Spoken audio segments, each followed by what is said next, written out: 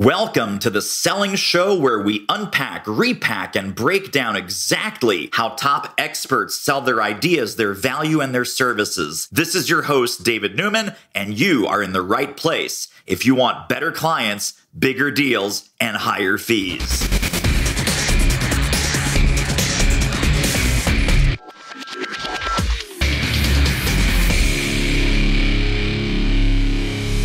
I know. You're an introvert. You like to keep to yourself. You hate networking. You hate sales. I'm not even sure why you're listening to this show. But if we still have you, are you in luck today? Mr. Matthew Pollard, CSP, that's Certified Speaking Professional, author of The Introvert's Edge and The Introvert's Edge to Networking. Matthew, welcome to the show.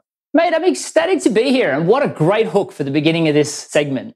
So obviously, the latest book is The Introvert's Edge to Networking. And I do want to talk about that. But way back in the ancient pre-pandemic days, you came out with this fantastic book called The Introvert's Edge, which is all about how introverts can sell the pants off of everybody else. Talk to us about how did you land on that introvert selling niche and specialization, and what were some interesting stops along the way that brought you to that work? Yeah, absolutely. And, to be honest with you, I didn't actually want to write the book. It was just that I couldn't get somebody else to write it. And I'll explain that in a minute. But, for me, I'd built 5 multi-million-dollar business from the ground up. So for me, I'd learned how to market and sell. And I decided when I moved to the United States that I wanted to teach other people how to do it.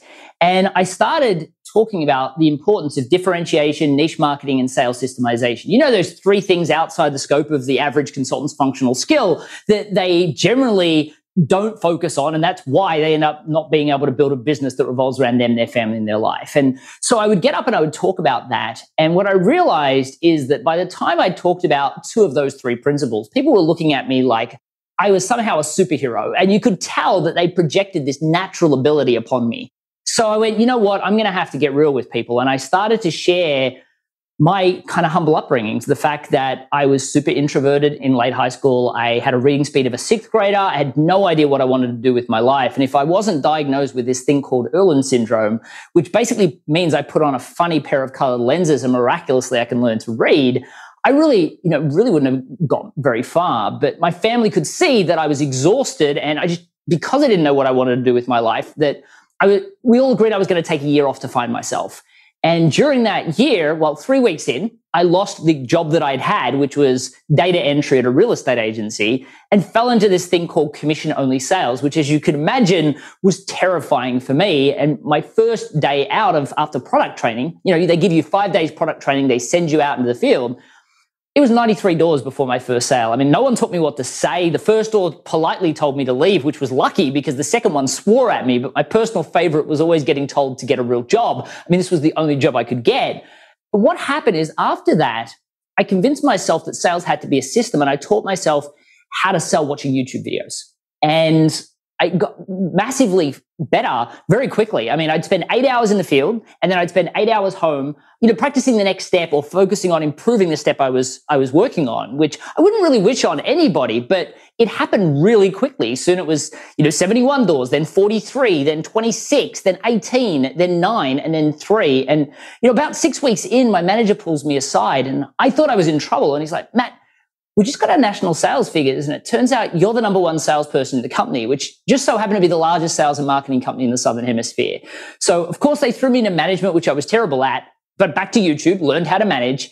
And then, fast forward just shy of a decade, that was the success that I had. So I started to share that story to help people realize that we kind of project extroversion on anyone that is successful. Like, you were just recently on my podcast, The Introvert's Edge, where I got to out you as an introvert, and I out so many other introverts as well. And that's what I found really inspired people in my presentation. So while, of course, people gravitated to the primary principles, being told as an introvert you can excel in sales not by trying to become more extroverted, but instead leaning into your introverted qualities. As a matter of fact, that actually leads to you outselling a lot of your extroverted counterparts because you're following a system, a methodical process instead of winging things, was empowering for a lot of introverts. So I didn't want to write the book though. So I kept saying somebody should write a book on introverted selling. The guy with the reading speed of a sixth grader did not want to be the one writing it. But what happened was I coached a client that was a ghostwriter that we took from making basically no money and believing they couldn't charge $20,000 for ghost-written books to, within 4 months making $120,000, the following year just shy of 300. Now he charges $130,000 a year. And it's May 2023 when you're interviewing me now, and he's booked out till next year. And he's like, Matt, you have got to put these principles into a book. So we did. And, fast forward to now, that book's in 16 languages and it sold nearly 100,000 copies. Amazing. One thing that I also did not realize until doing a little bit of more background research is you and I had the same publisher back in the day, which was Amicom. And I'm guessing that HarperCollins did the new book. Absolutely. So actually, funny story, Amicom was bought out by HarperCollins leadership about the week my first book got published. So you've just been through a book launch, so you get this. Everything needs to be perfect for your book launch. You put so much energy and literally you're a hair's breadth away from mental collapse for about 3 months leading up to it and about 2 months afterwards. And my publisher gets bought out and nobody picks up the phone. I don't know what's happening. I got given an email that apparently they launched my book 2 weeks prior because they wanted to get it out before the purchase, and no one told me. So people were telling me how wonderful my book was. That's the first time I'd heard that my book had launched. So it was definitely a unique situation, but it turned out to be a blessing in disguise because my new publisher saw my hustle, the willingness, and I guess the mission that I was on, that we've really created this kind of marching cry for introverts. We've founded National Introverts Week. There are so many people like yourself that are now outing themselves as proud introverts and helping people realize that they, again, if you want to be a writer or a coder or something that is a more quiet job, all power to you, because a lot of people love that and they can make amazing money. But some people want to run their own business, which requires them to sell. Some people want to have a job that perhaps allows them to have a great income that doesn't have that high barrier to entry, like a degree that they may not have. And sales is a great opportunity for that in their family. And yet a lot of introverts believed that they couldn't. And I think what's happened is these books have created a movement where it's not, poor you, you're an introvert, let me show you how to survive in an extroverted world. It's be empowered. You actually have skills and abilities and unique competencies that allow you to not just survive in these so-called extroverted arenas, but really thrive and actually excel. Well, it's funny because introverts that really embrace selling, there is obviously financial compensation for that because it's, hey, you make sales, you make money, things are good. Now we get to networking. Now we get to the introverts' edge to networking. And I think you've talked to many, many introverts throughout all of this and among your clients and audiences as well. I'm guessing the only thing they hate more than selling is networking, because networking is like one step removed from the sale, even though I know you have a brilliant way of connecting the networking process with the sales process. Networking to me, because I also hate networking, big surprise, as a closet introvert, now out of the closet. I hate walking into a room full of strangers. It gives me the willies. It gives me I'd rather do anything else, including dental work. But you have made this approachable. You have made this systematic. You have made this, dare I even use the F word, fun. So talk about, where did we move from introverts selling the pants off of everybody to introverts are also amazing networkers and how they commercialize that skill? It's an interesting question because firstly, I've found that introverts like us love speaking from stage, though you would think that most introverts would run from that opportunity. Introverts, I have found, love selling. And what happens is they start by saying, I don't want to sell. Can I hide behind email and webinar? And in truth, there's a lot you can do to excel at those things. But, my interview with Ryan Deiss, the founder of Digital Marketer, said, yeah, you can eventually, but you need to know whether what you're saying is landing. So you've got to have real conversations first. And funnily enough, when people realize that they can sell and they can follow a methodical process that isn't so much about them, but a system, and instead of ruminating that night on all the things that went wrong, but using that part of their brain in a constructive way, which is a huge introvert edge, to really plan and prepare, then they love sales as well. I've got one client that said, I'm only selling via webinar. And I said, look, just commit to doing 40 sales calls following a system just to make sure all the words land. Now she won't give it up. She loves it. And the same applies to networking. The thing that we find, though, is when we go into the networking room, what we think makes successful networking, which, by the way, doesn't, but the way we see it is when people go around the networking room, do you want to buy from me? What about you? What about you? What about you? We don't want to do that. As a matter of fact, most extroverts don't want to do that. But what happens is that then leads to what I call aimless networking, where, we'll have these general light conversations and, somebody will ask you what you do and you respond with this, well, my day job is, because we don't want to be too salesy. But who wants to buy from somebody that says my day job clearly isn't that into it? So we have these shallow conversations and then we exchange business cards with each other with this mindset of, we'll definitely reach out and talk later, which introverts never will, right? We will say to ourselves, we'll put those cards on our desk. And if they contact us, of course, we'll work with them, but they never do. So eventually those cards end up in the drawer and then in the trash can. And this is the way most people do networking. And what I find is strategic networking is what changes that and makes a lot of introverts see what they do as different in the networking room, which allows them to enjoy it. And firstly, when you think about networking in the way most people do it, it's just wrong. I mean, even the best way of networking, if they had read a lot of books, and it's not just my book that says this, but says be interested before trying to be interesting. Eventually, somebody's going to say, what is it you do? Now, I know for myself, if I say I'm a sales trainer, people look at me like I'm one step above a scam artist. If instead I say I'm in marketing, they go, oh, I need marketing. How much do you cost? And now I'm talking about price. I just met them. So then they say, well, hang on a second. No, you've got to use this thing called an elevator pitch. Okay. How horrible does that sound? I do this for this group of people, even if they have this common objection. So I help people grow their business, even if they're introverted and believe that they can't sell. Right? It's just a really bad strategy to go to networking, and it all feels contrived. So what I did with the Introvert's Edge to Networking was, firstly, I introduced this thing called a unified message, because for me, the moment you say, I'm an accountant, I'm a digital marketer, I'm a sales trainer, they put you in this box that you cannot get out of. And the moment you're in that box, you're fighting to get out of it. But truthfully, all you can do is compete on price or convince them why, no, I'm different than those people you had a bad experience with. I've got magic ruby slippers. It doesn't work. So we have to get out of that box and then stop making it all about us, because good networking is about differentiation, separating yourself, and then showing people you care about a difference you're trying to make in the world, not trying to say, hey, I do this for this group of people. I'd love you to buy it because I'm trying to buy a new car. And if you hire me, that's going to help with that, which is what nobody wants to do. Are you loving this interview as much as I am? Holy smokes. Hey, you know what this reminds me of? There's a fantastic sales book that you got to get your hands on right here, right now. It's called Do It Selling. How do I know it's great? Well, I wrote it and you need to read it. Pop over right now to doitselling.com. Now, back to our interview. So let's walk through kind of the stages and steps of the networking process that you lay out in the book. Because the first thing is you and I meet at a networking event or a cocktail party.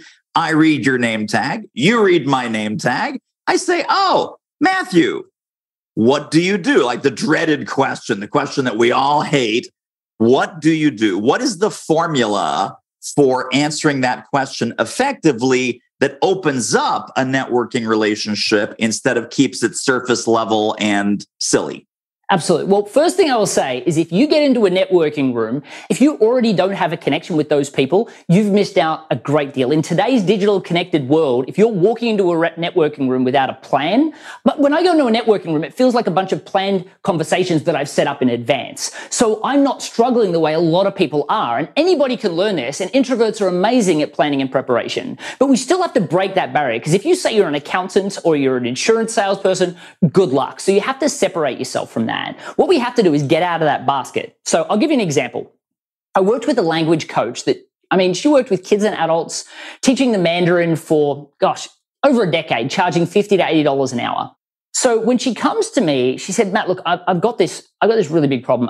Not only is there people moving into California wanting to start their own Mandarin education businesses and they're willing to charge $30 to $40 an hour, I've got to deal with the fact that thanks to this now global economy we live in, there are people in China offering to do it for $12 an hour on Craigslist. And now thanks to our friends in Silicon Valley, there's technology. David, I'll teach you English, you teach me Mandarin. We just won't charge anyone anything. So I'm competing against free. So I'm going to networking rooms and I'm saying to people that I do this and they're like, I got somebody that I'm working with on Craigslist, or, have you heard of this technology? Yes, I've heard of it. I hate it. So that's what she was dealing with. And she's like, how do I network? How do I sell in a way that gets me beyond that? And the truth is, I said, this is a long spiral to the bottom. So yes, I can teach you some networking and sales techniques, but the truth is they're tactics as opposed to strategy. And if you start with strategy, it actually makes the heavy lifting go away when you get to that piece. So what I said is what we need to do is avoid the battle altogether. So I looked at all the clients she'd worked with over the years. And really, while she'd worked with hundreds, there were these two executives that were being relocated to China that she just helped with far more than just Mandarin education. And I noticed, the first thing she did was she helped people realize the difference between e-commerce in China and the Western world. The second was the importance of respect. Like learning the language isn't enough. You have to reduce your accent. Why you have to handle a business card in a specific way and why it matters. And more importantly, how to handle the rapport process in sales. Because, in the Western world, if I'm a bad salesperson, I might say, so David, do you want to move forward? And you'll say, yes, no, or everyone's favorite. Let me think about it. But if in a week from now, you're still saying you want to think about it, I know my chances of getting that sale are going down and down. Yet in China, they're going to probably want to talk nothing about business, 5 or 6 meetings. They're probably going to want to see you drunk over karaoke once or twice. It's just the difference with them is they're talking 20 to 50-year deals, not transactional relationships like we do. So I'm like, Wendy, this stuff's amazing. You're blowing me away with this. Like, what are you doing for these people? And she's like, they're just a few things. I'm just trying to help. Now, everybody here that's listening to this is in the exact same situation. They're stuck in their functional skill. The reason why you have customers that sing your praises and recommend you to everybody and don't care what you charge is because you do things that you don't recognize either. And I'm like, Wendy, is it fair to assume as a result of the assistance you're giving these people, they're going to be more successful in China? And she's like, yeah, that's the point, right? I said, great. Let's call you the China Success Coach. We ended up creating this thing we called the China Success Intensive. And the China Success Intensive was a 5-week program that worked with the executive, the spouse, and any children being relocated to China. Now, she loved the idea of this, but she's like, well, okay, but now who do I sell it to, right? She's wanting to know who to network with, who to sell it to. Now, not only is it going to be easier, now that she's got a unique message, she's really got to think about who to talk to, because if you just go after the obvious, sometimes the results aren't as great. So I said, who do you think you sell it to? And she said, well, obviously the executive. I'm like, yeah, that makes sense. I moved from Australia to the US. I was terrified, and they speak the same language here. Imagine going to China. I just don't think it's your ideal client. And she's like, well, obviously the company would pay. Like, yeah, they got millions of dollars riding on that executive being successful. I still don't think it's your ideal client, though. Frustrated, she's like, well, who then? And I said, well, I personally think your ideal client is the immigration attorney. And she looked at me puzzled, and I'm like, think about it for a second. These people make maybe $7,000 for doing a visa, doing all the paperwork, the bureaucracy. They got to get a customer. It's not cheap. They probably make about $3,000 for doing a visa. I said, so just offer them $3,000 for a simple introduction. So now she's going networking for immigration attorneys. Now she's going to talk to them and saying, how would you like to double your profit for a simple introduction? And they're like, well, we love the idea of that. What do we have to say? So all you've got to do is say, congratulations, you've now got your visa. I just want to double check you're as ready as possible to be relocated to China. Now, they would be overconfident. They'd say, yeah, I think we're sorted. We got our visa. We got our place sorted. We're learning the language. Kids are good at it too. I think we're set. And they would just respond with, there's a lot more to it than that. I think you need to speak to the China Success Coach.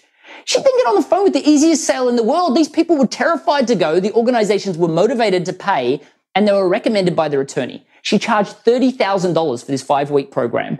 Minus the $3,000 commission, she made $27,000 for the easiest sale in the world instead of struggling to charge $50 to $80 an hour for private consultation. Think about how much easier that makes networking and how you can then talk about that, which we can definitely talk about how to structure that conversation. But if you start with the general dialogue, there's not much that separates you, and you're likely in the wrong rooms with the wrong message, fighting to get out of a bucket you shouldn't have been in the first place. Wow. Oh, okay. So everyone needs to rewind, stop what you're doing, pull over the car, get off the treadmill, re-listen to what Matt just shared. Holy smokes. So brilliant. So this goes way beyond networking. This goes way beyond you're an introvert, you're an extrovert.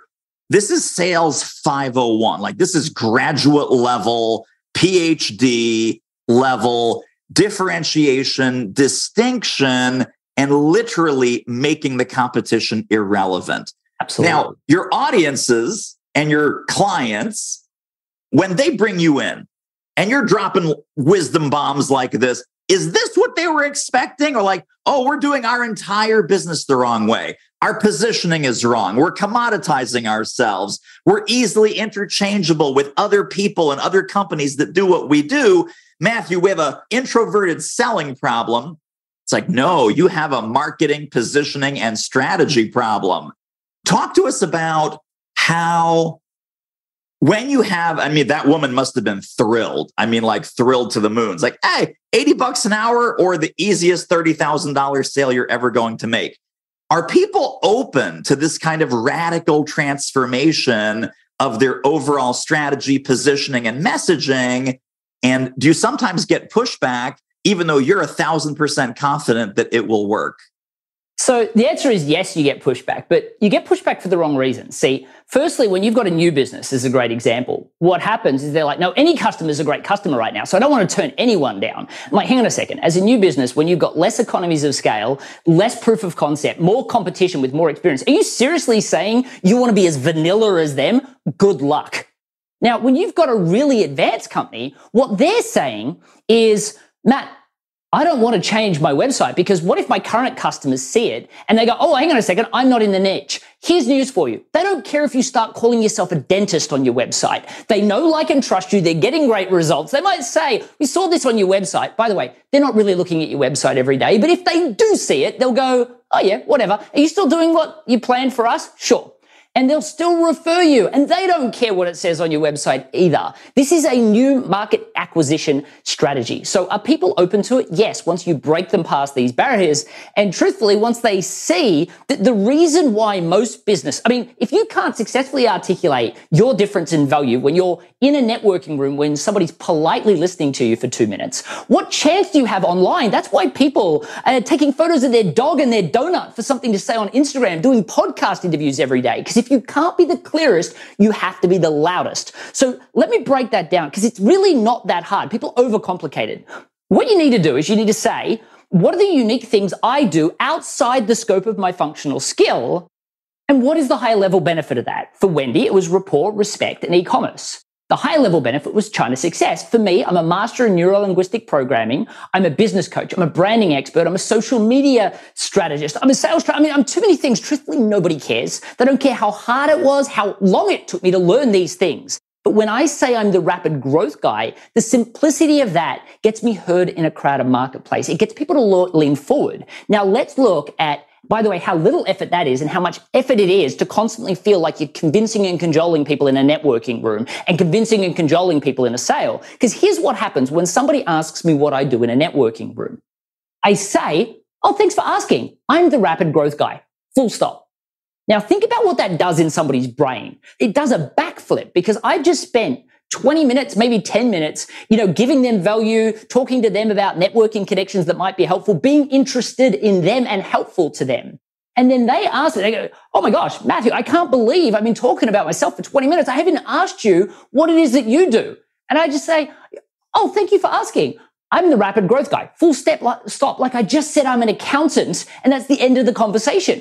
And what they say is, oh, that's interesting. What exactly is that? Just like when you see a billboard that doesn't make sense, our brains are programmed to open up that door to figure out what it is so we can put it into a box and disqualify it or say we need it. So people say, what exactly is that? And I say, well, one of the things I love to see more than anything in the world is an amazing introverted service provider with enough talent, skill, and belief in themselves to go and start a business of their own. But what I find more often than not, and I just hate seeing this, is they get stuck in this endless hamster wheel of struggling to find interested people, trying to set themselves apart, trying to make the sale, really often feeling like people only care about one thing, price.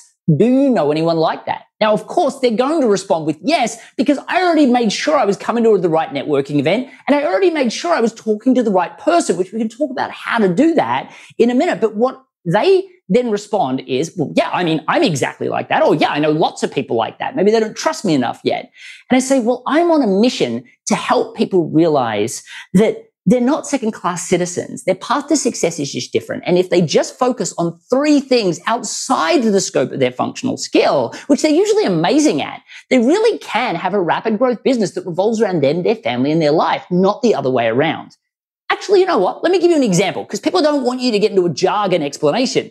What they do love is story. And, I speak at a lot of corporate events where I just teach storytelling, and I talk about how it short circuits the logical brain and speaks directly to the emotional brain, how it creates artificial rapport that we can build into real rapport. And more importantly, how people assume all the detail is fact. So you don't have to fight to get people to believe in you.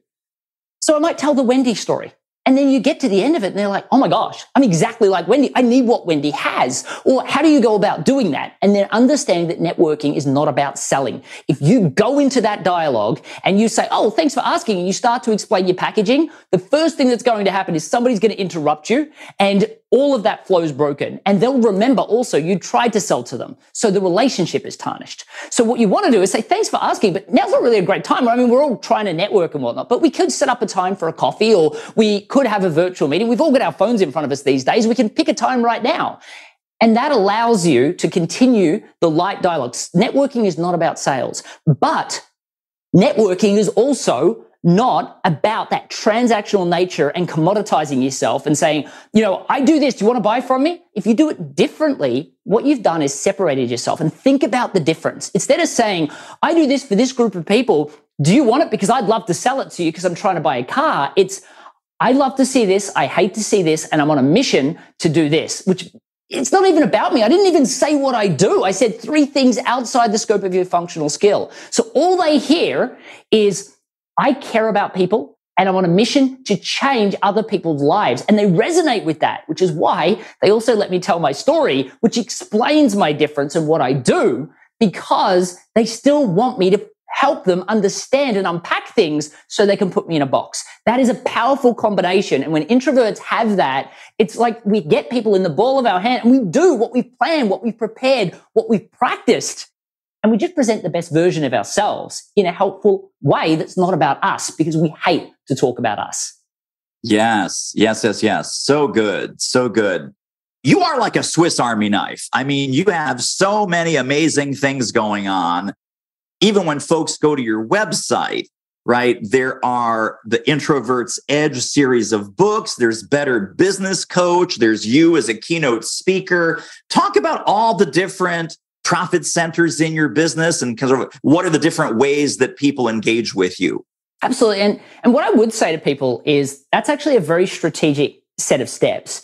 And what I mean by that is that originally, when I talk about niching, I'd suggest to people to keep their niche as thin as possible, not to go broad. So people go, oh, Matt's told me to niche. Small business is a niche. Small business is not a niche. Women is not a niche. You need to go very, very small. So when I started by just helping introverted business coaches. I was the rapid growth guy for introverted business coaches. That's the Better Business Coach podcast. And I give away templates to help people coach their clients more effectively while teaching them how to grow their business as a non-commoditized business coach. Because the truth is, while you wouldn't want to pay a coach $20, $30 an hour, you can find them and you can get, and people put you in the same box as those, which is horrific. So I started with the Better Business Coach, and that then led me to coaching and consulting a lot of business coaches, where then I grew out to coaches and then professional service providers like, accountants, MSPs. And then eventually now I coach pretty much every introverted small business owner and a lot of extroverts that they're selling themselves for the first time. And, how do you not take rejection personally, right? So they gravitate to the systems and the processes. But the speaking business, funnily enough, I was an introvert that did not want to speak, and you should have seen how much I moved my hands my first presentation. I knew what to say, but I didn't know that my hands were going to do, for anyone that's watching on video, not fun to watch. And I must have bounced off this stage 1,000 times, but I spoke for free originally to get clients.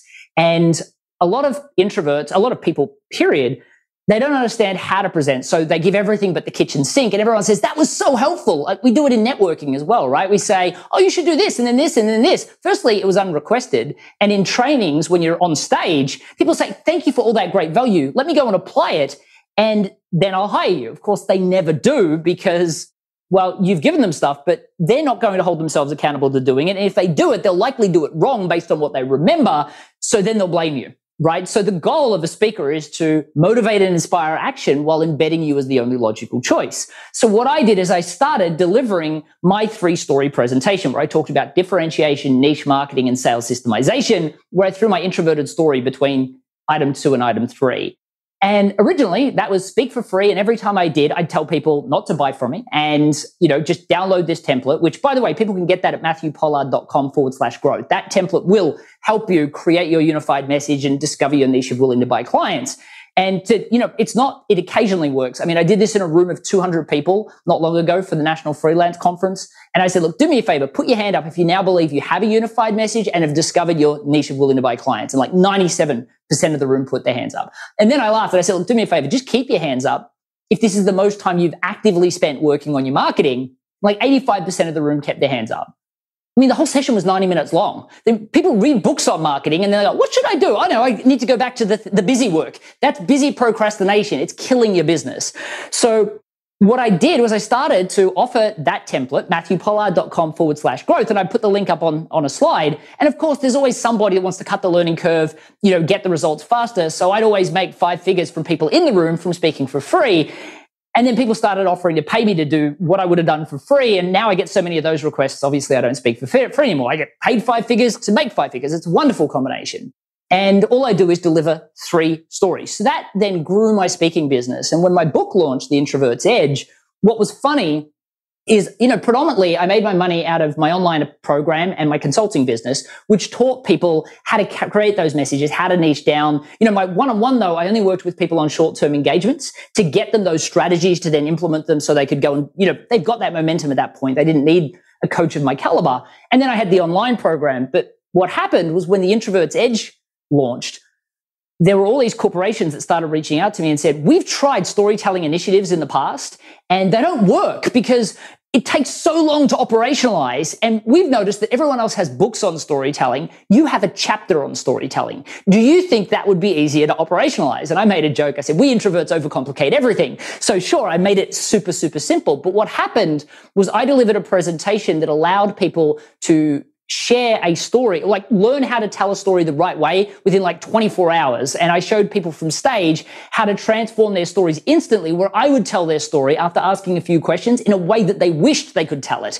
And where people are like, oh, was that recorded? I want to use that. So what happened was I started to speak at all these corporate events as well on storytelling. So when that then led to me delivering that at a lot of small business events as well, because the truth is, I believe that while, of course, unified messaging is hugely important and, your version of the Rapid Growth Guide, the China Success Coach, and niching is profoundly important, I believe that most businesses are one story away from the rapid growth business they deserve. Because if you're still explaining, and a lot of people, especially functional providers, believe that it is their duty to educate the client to make the right decision. Well, sales actually was derived from the term to serve. It's the Scandinavian term, to serve.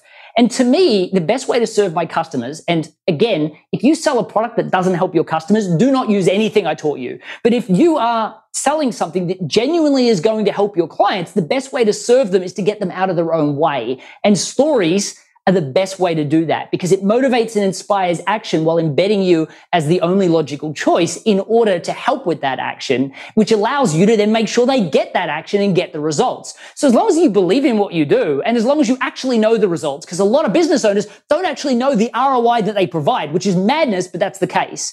So as long as you know that and you can build it into a story and motivate a customer to take action, that is the best way to serve a client. And that's why I believe creating one story, like in my case, the Wendy story, is all a business needs to do. I share that on a lot of podcasts, a lot of stage presentations, networking events. That one story's made me millions. And I've seen so many organizations make millions and millions of dollars out of one story, except people overcomplicate it. Like, I need 100 stories. Why? Because they've got no niche and they can't articulate to the clear value that they provide that niche. So keep it simple. What's my niche? What are the three major problems they have? Write a story for each one of those of a person that had that problem. You got them to an outcome. You got them to an amazing result. And then what you'll find is one of those stories will rise above the rest. And that becomes the one story that's going to make you a fortune. Wow. Now, in that unified messaging framework, do we tell that story in the networking context? Do we tell that story once they've established some interest in wanting to buy from you? When's the best time to deploy that story? Absolutely. Well, there are two answers to that because a lot of people say, when's the best time to deploy it? But then, hang on a sec, that was a relatively long story. So when I'm on a podcast interview, I can obviously expand it. When I'm delivering that story from stage, I might expand it even further and give even more detail because people have come to be entertained and engaged and they're here to get great content. When you're in a networking room, you've got less time. But here's the funny thing. So I taught storytelling to a group of cold callers that sell commercial real estate. And I talked about how it short circuits the logical mind and builds rapport. And there's this one guy, and his name was Alex Durham. And I mean, like he happily called himself the Bulldog. He'd get hyped up on coffee, and every morning, fists on the table, yelling at the phone. Every conversation was like a foe to be vanquished, a war to be won. It was horrible. I couldn't imagine being him. But he's like, Matt, they give me 8 seconds on the phone before they hang up. And I'm like, dude, the ones you're keeping on the phone past 8 seconds, they're the ones that you've bullied. They don't want you there, and they're usually not the C-level executive. So we need to agree that something has to shift. And we gave them this really simple introductory script that they would use that would then lead to, if they were lucky, an appointment, but more often an objection. And what we found is what we teach them to do is say, I perfectly understand. The last thing I want to do is waste any of your time. However, which was like a objection cushion, right? Gave people time to think what story to tell. And then they started telling stories. Cold calling, C-level executives, they kept people on the phone for over 2.5 minutes on average, right? Think about the difference that it has. So what happens in networking events is people say, Matt told me to tell stories. So I'm going to tell stories, but what I'm going to do is give them the key dot points because I'm trying to do it quickly, which comes across as a news broadcast, right? People watch news for minutes before they get over it, but people watch a 3-hour movie and still feel engaged. So what you want to make sure is very similar to the story of how you met your husband or wife, right? The story starts off a little bit bulky, but then it becomes a theatrical masterpiece. And even though it's likely longer, people love it. So what you have to do is tell your best story with the real emotional drivers of the real people in it. Not, I worked with a customer once and we got a great outcome, but John was going through these issues so I can feel the pain of John and the outcome that you got them to so they can feel that win. And if you do that, you can actually tell a story a lot longer and you can do it in a networking event. So yes, you should use a story in that initial networking meeting. Use that instead of selling to them, tell them that story to explain because you got them hooked with the networking pitch. Then you say, actually, let me give you an example. And oh, thank goodness. I thought I was going to get a sales pitch or a product explanation or jargon. Now I'm getting a story. And when they hear that story in your head, every second's going to feel like 100. But to them, they're engaged. They're really excited about it. What's fun about that, though, is when I go and do a sales conversation with them afterwards, I don't even need to tell them another story. All I've got to do is remind them of the story that they heard. So I'll say, do you remember the story of Wendy? Now, by the way, people don't believe this when I tell them because people remember up to 22 times more information would embed into a story. And people are like, no way. And I'm like, no, really? When I used to sell telecommunications, sometimes people would have like 10 brochures from other door-to-door salespeople next to them. And I knew they'd remember more of what I said than all of them combined. And they're like, yeah, I'm struggling to believe it. And so I do this from stage. I'm like, all right, let's pick somebody at random. And I'll pick somebody and I'll say, look, do me a favor. Can you remember 3 items for me? I don't want you to write them down. And I'll say, I don't know, let's pick 3 random items here. Chairs, what we sit on, porridge, what we eat for breakfast, and beds, what we go to sleep in. At least hopefully we go to sleep in beds. And I'll list those 3 items. And for everyone here, I'll ask you the same question. Can you remember those 3 items? I'm going to come back a year from now and ask you, by the way, and I want the items and I want them in order. And everyone's like, no way, except for those people that have recently told their child the story of Goldilocks and the 3 bears. Those people remember those 3 items, no problem. And all the people now listening go, oh, of course. And the reason being is we get instant recall because it becomes tangible when it's embedded into a story. So when I go into a sale, first thing I do, I don't have to build as much rapport because a story that I built in the networking room, there's a study out of Princeton that highlights that it actually activates the reticular activating system of our brain. It creates artificial rapport, which means I now have this strong amount of rapport. And all I've got to do is say, do you remember Wendy that I mentioned in the networking room? And they're like, oh, yes. And it brings back all the detail and reminds them of the rapport we have. And I can do that within minutes of the beginning of the sale. And then all of a sudden, I'm back to where we were without distractions, having a dialogue with someone that remembers exactly why they booked the call. Holy smokes, so much value in this episode. Listen, if you are loving what you're hearing, feel free to download, subscribe, tell a friend, leave a review on Apple Podcasts or wherever you're listening to The Selling Show. Now, back to the interview. That stimulates, I would imagine, a very similar response to the famous scene from When Harry Met Sally, I'll have what she's having. Absolutely. Like whatever you did to Wendy's business, I want you to do that, Matt, to my business. And you're hired and boom. I'm guessing that all of the defenses, all of the excuses, all of the objections at that point melt away because you're painting a picture. Here's the happily ever after. Here's where she ended up. Would you like to end up somewhere similar in your business, in your industry, with your prospects and your customers? Yes, great. Sign me up. Absolutely. And you think about how complicated it would have been to explain differentiation, niche marketing, and how to build it into a networking structure. The story of Wendy does that, but it makes it tangible. When you explain it, they're overwhelmed and they're like, that sounds interesting. And they run for the hills because they just got a fire hose of information. So people want to try something on and go, that works for me. But here's the real amazing thing about storytelling that I just love is when you tell them a story, they do exactly like you're suggesting. I want what Wendy has because I've experienced it now, because I've imagined Wendy and I now see the result and I want that. More than that, I don't want to lose it because I feel like I just got it. So the science behind why story works is powerful, but more than that, the thing that story does is it takes you away from saying, well, you always do this in networking events. Yeah, but my situation is different. Or, when somebody gives you functional advice or ideas or said you need this, they're like, yeah, I'm not sure if it'll work for me. You can't disagree with the story because when it's Wendy, you can't disagree with her experience. That's her experience. So what happens is we just detach from all of that. That's what I mean by the science behind the logical mind just short circuits and you speak to the emotional mind, because it just lets go of all of that and it just enjoys the story and it interprets the moral. And if the moral of the story is I worked with someone just like you who wanted what you wanted and we got them to this amazing result, the only thing that goes through their mind is I'm like Wendy, I want that outcome, and I already feel like I got it because I've imagined it in the story, and our brain can't process the difference between imagination and reality. So it's like, I feel like I'm now got FOMO if I don't say I want that outcome, and it gets people to lean in. So networking, instead of just winging it, which introverts are terrible at, by the way, if you didn't realize, because we all know, I was terrible at it. David, you already said you don't enjoy it that much. And I bet every other introvert listening feels the same way. But if we plan and prepare and we think through what our unified message is going to be, what our I love, I hate, I'm on mission to, and what our story is going to be, then all of a sudden we've got all of this science that we're manipulating that allows us to, again, and the reason why I say this and remind you of it is to serve our clients, because again, this stuff is dangerous put in the wrong hands. But most introverts, I find, they got into business because they want to make a great 6-figure income doing what they love in a business that revolves around them, their family, and their life. And they saw that what was happening with their current employer, they thought they could put a different flavor on it and make it better or help their customers more, or they got upset with the way it was happening and they wanted to do something new, or they've got this great product or service that they feel can really help people. Now, sure, there are people out there that have products that don't help.